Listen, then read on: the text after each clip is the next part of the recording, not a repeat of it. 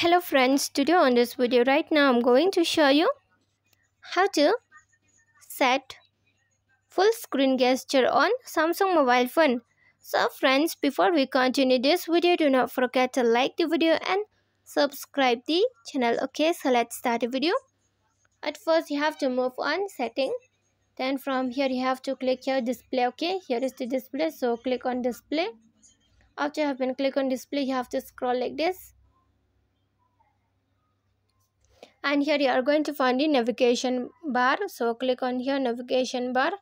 After having click on navigation bar, it has given two options, the button and swipe gesture. So if you want to set swipe gesture, it means this is the full screen gesture. Okay, just click on this icon here, the button will be removed and this swipe gesture will be set. Okay, so if you want to say click the back button, it has given here back button, you just slide like this, it is the back button. Okay, this is the back button. And if you want to slide click the home screen, you have to slide up like this.